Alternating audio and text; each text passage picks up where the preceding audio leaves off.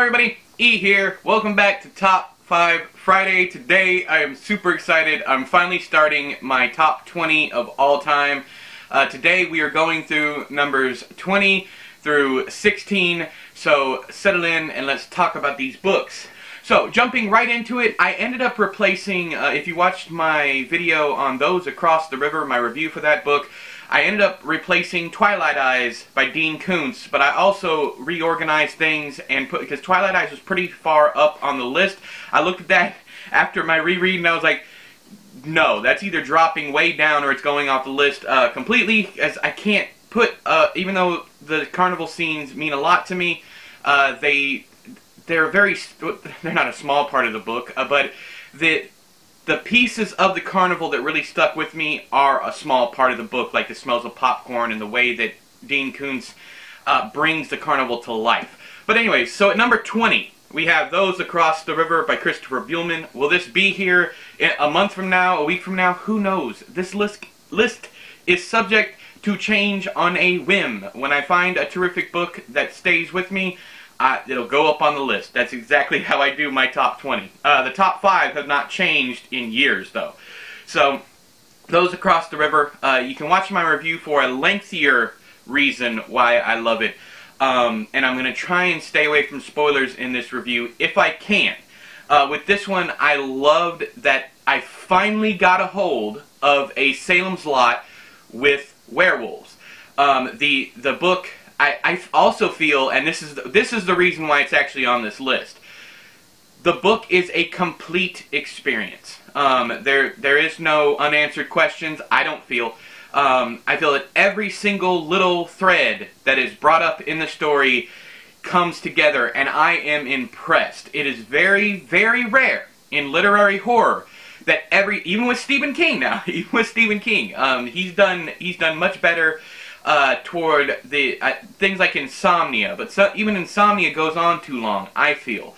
Answering questions is what I'm getting at. With this one is a perfect, succinct experience, well put together, and it is brief. It's only 350 pages, roughly, so it's your average length novel, and it still manages to be literary. It's kind of like genre length, but it is literary in its themes and its writings, all that. I got a Leaning Tower of Pisa over here because the top 20 and the bottom 2 books are on the top, so I can do the ascending order, and they are hardcovers, but the other ones are paperbacks, so I'm worried that it's going to fall. Let me try and be gentle. Okay, next up we have at number 19, The Gargoyle by Andrew Davidson. I did a retro review of this book.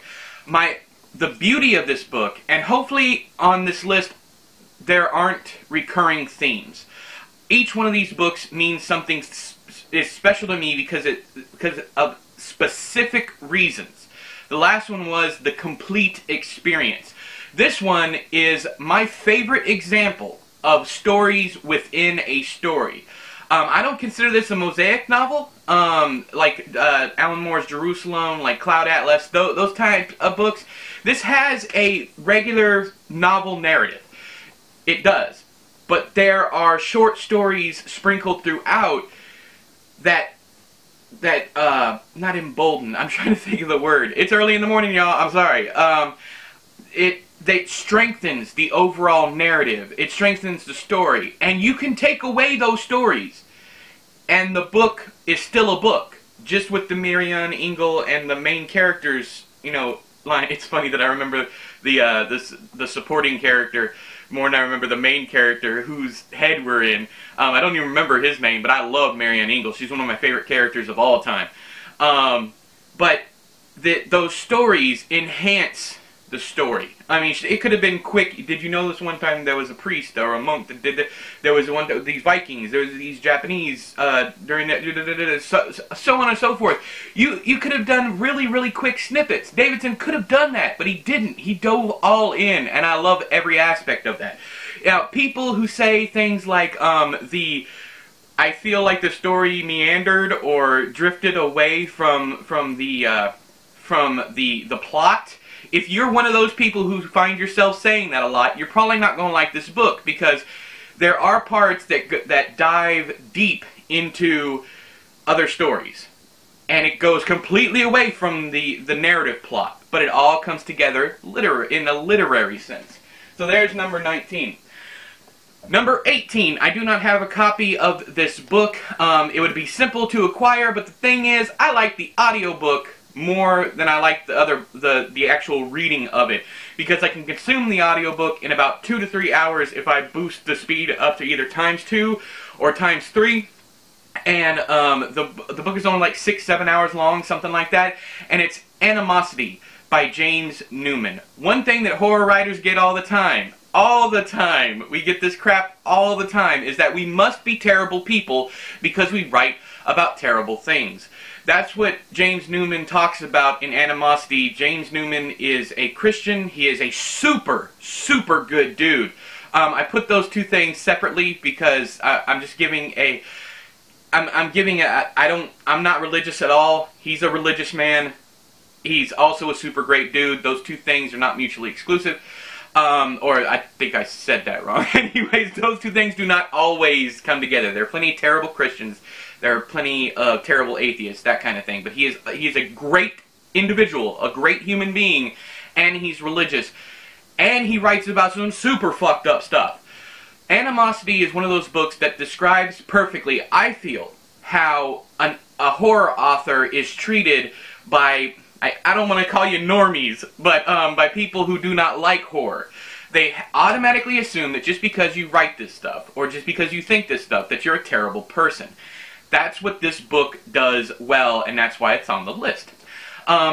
I know I was rather brief with that one, but there's not much else to say about it, because I don't want to give any spoilers away for that book whatsoever. I think it's a fantastic book, and you definitely need to go try it out. My personal favorite way to consume it is the audiobook, though. That's important.